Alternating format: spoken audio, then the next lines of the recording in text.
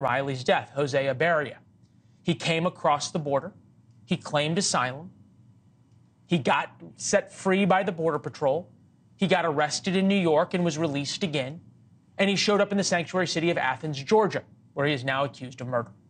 The mayor of Athens says he won't change the city's policies. Our Alex Capriello asked the mayor directly about his message to Riley's family. Debate whether or not Athens is a sanctuary city. The fact of the matter is Jose Ibarra and at least 4 or 5 other undocumented immigrants were living in that apartment. So I want to know whether or not you feel as city leaders that you owe the Laken Riley family an apology for allowing that to happen in the first place. Yeah. We are deeply sorry for this tragedy. The responsibility for this crime rests solely upon the perpetrator. In other words, no. He doesn't seem to think his city's policies had anything to do with the death, the murder of Laken Riley. Alex is back with us. He's been mapping out Ibarra's movements and some new details from the case. We're going to get, and I want to get Alex to that meeting with the mayor, that press conference, some of the details there. But what have you figured out about the case so far today? Yeah, look, even as early as this afternoon, I still saw investigators and police detectives combing the woods where Laken Riley's body was found. So I decided to map it out myself so I can give our viewers an up-close look at the actual scene where that grisly murder occurred. Take a look. These hike and bike trails are beloved to the University of Georgia student body, and they're also dangerously close to where the suspect Jose Ibarra lived. Right beyond that hill is his studio apartment, where neighbors say that he would sit outside all day long watching people go by, including Laken Riley, who used that apartment complex as a shortcut to get to this path leading to the University of Georgia campus. I'm now walking on that trail, heading towards the intramural fields at the University of Georgia campus, where police say Laken Riley's friend frantically called 911 after she didn't return home from her morning run. A search was launched, and police found her body deep within these woods without a pulse and not breathing, unconscious. On top of the murder charge that Jose Ibarra also faces, he's also accused of concealing her death, meaning he dragged her body deep within here to conceal it from other runners. Back here on the University of Georgia campus, we've seen memorials just like these pop up everywhere. This isn't far from where Laken Riley's body was found. We've witnessed as students stop by, drop off flowers, and pray. In fact, this whole city is in mourning, and they hope for justice for Laken Riley and her family.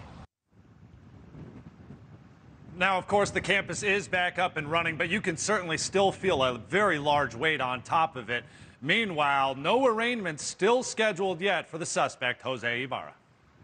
All right, Alex, a couple of questions. Great reporting. First of all, that search deep into the woods, were they using helicopters? Were they using dogs? Why is it that police all of a sudden mobilized so quickly from that 911 call versus saying, hey, we'll wait a few hours and see if she shows back up? Maybe she lost her phone. Well, it is really quite miraculous when you read these police documents, because it was only shortly after noon that that first 911 call was placed. Officers were on scene immediately. They went through the path because they know that that was the running trail that she typically used. And within minutes, they located her body unconscious, without a pulse, no breathing. And so it really was a miracle that they were able to find her so quickly. They did perform life-saving measures. We know that they performed CPR, that they even administered a defibrillator, but really it was too little too late.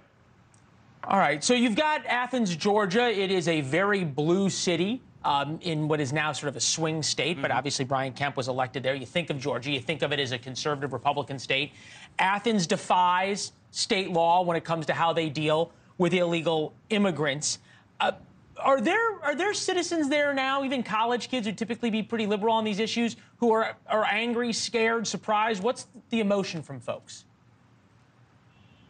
Yeah, I think everybody wants changes to occur. It starts with the student body, right? They are saying that they want to see improvements, and so the University of Georgia responded. They are going to invest more than $7 million in improvements, more lighting, more police that are actually patrolling, better cameras that are out there. But from the community members themselves, that's where we saw that largest uproar today during the press conference. They're demanding change. They want to see a resolution that was enacted back in 2019 rescinded, because the mayor was really trying to clarify during this press conference that this is not a sanctuary city, just a place where undocumented immigrants can actually come and find a safe haven. That certainly didn't go well. Let's take a look at that press conference from earlier this morning. wish to do is dignify everybody's humanity. There's nothing in that resolution that That's creates. not the law. You took an oath to uphold the law, not your feelings. Is that here in Athens-Clarke County, You're fired. we center our work in the public sector. You need to go, sir. And if you didn't hear it right there and then, that is them saying they want the mayor to resign effective immediately. And while Laken Riley's death is certainly tragic and what appears to be an isolated incident from a very violent individual, the people here in Athens say that's just not true. They've seen evidence in the past over the years where undocumented immigrants are taking advantage of them in their city. Yeah, and we know that the undocumented population, the illegal immigrant population, knows where sanctuary cities are and congregates there. It only makes sense. Alex, thank you very much. We appreciate it. Stay on the case. Thanks for watching. Go to joinnn.com to find NewsNation on your television provider. And don't forget to click the red subscribe button below to get more of NewsNation's fact-driven, unbiased coverage.